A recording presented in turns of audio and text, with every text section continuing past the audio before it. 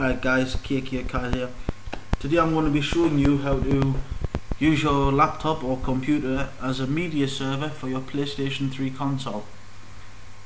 First things first, we need to make sure that both are switched on and are both connected to the same router. So, provided you've got internet access and your router is connected up and everything's connected to it, I'm going to assume that it all is. Once you're on your XMB, I want you to hold the left directional button, which will take you all the way back to users. I want you to press right once and it shall take you to the settings tab, and then just hold down. You'll go right at the very bottom icon, it will be network settings. So I'm going to press X on that, and right at the very bottom of this list is media server connection.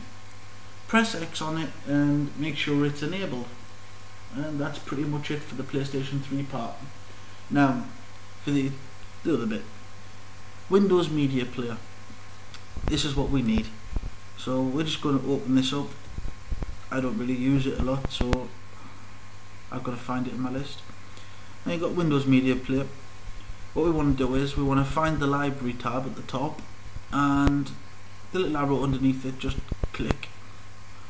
Now what we want to do is we want to click Add to Library, which will add whatever you want to your Windows Media Player library. I've selected Add, and basically just choose the different folders that you want to add.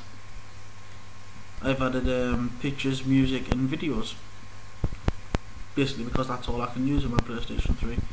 So once you've got those three in your list, you want to just click OK on the bottom, which is fine.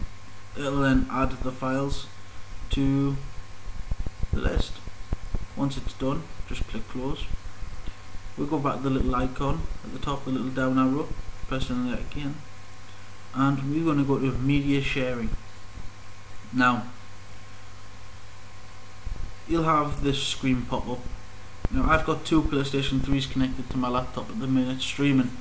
You will have the other users of this PC, which I haven't got, which is why it's got an exclamation mark, and you'll have your unknown device. Now unknown device is your PlayStation 3, provided that that's the only thing switched on. Now you're going to just highlight it and click the allow. Obviously mine's already allowed on both consoles, so I can't click allow. Once you've done that, you just click OK. Now back to your PlayStation 3 screen.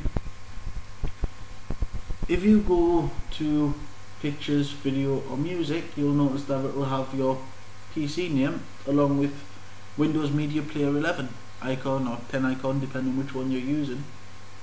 And when you click on that, it will bring up a list of different things. Obviously you need to go into the pictures folders for pictures, and music for music, video for video, and you'll find that all your stuff's pretty much there, provided that the PlayStation supports the format that it's in. I save all my music in MP3, all my videos in AVI, so pretty much everything on my laptop runs on my PlayStation 3. So that's it. That's how to set up your PC as a media server for your PlayStation 3. Happy streaming.